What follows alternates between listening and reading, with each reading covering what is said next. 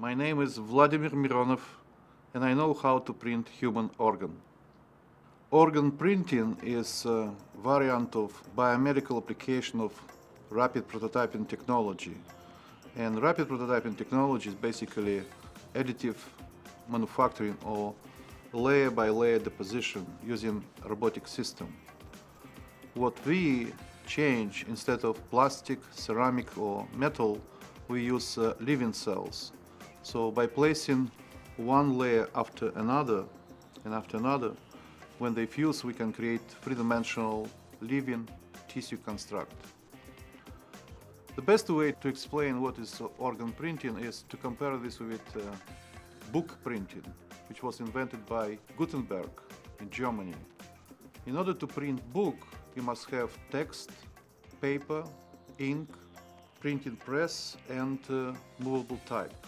If you want to print human organ, you must have blueprint of organ, you must have biopaper or bioprocessable hydrogel, you must have bio-ink or self-assembled tissue spheroids, you must have bioprinter or robotic dispensable device, and you must have cartridge which contain all these living materials.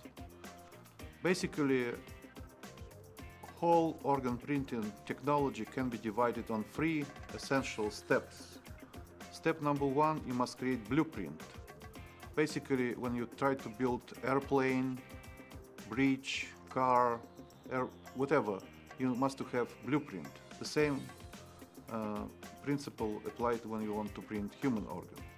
So you take images using clinical imaging modalities, get this information, turn this in a special computer-aided design file, and then this file can be transferred to computer in such a way that you can print layer by layer according to these instructions.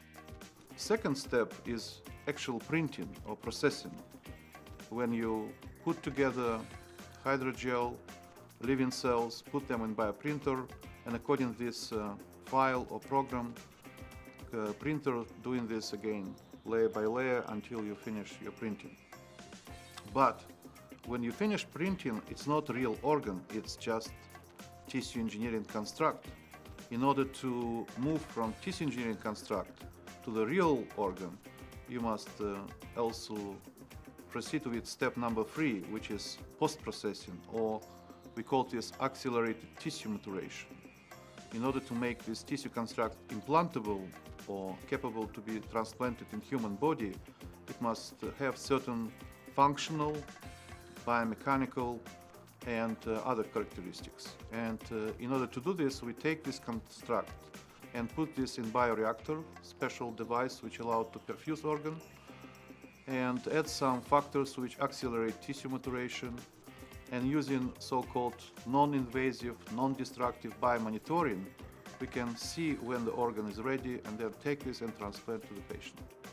The main promise of organ printing is that you can print a functional human living construct which you can implant in human organ and once and forever eliminate need in human organ for transplantation. So it has a fantastic economical impact, it's improved human health, eliminate pain and suffering, and also it's fantastic for South Carolina because it's create new industry and new companies and new high-tech jobs for South Carolinians.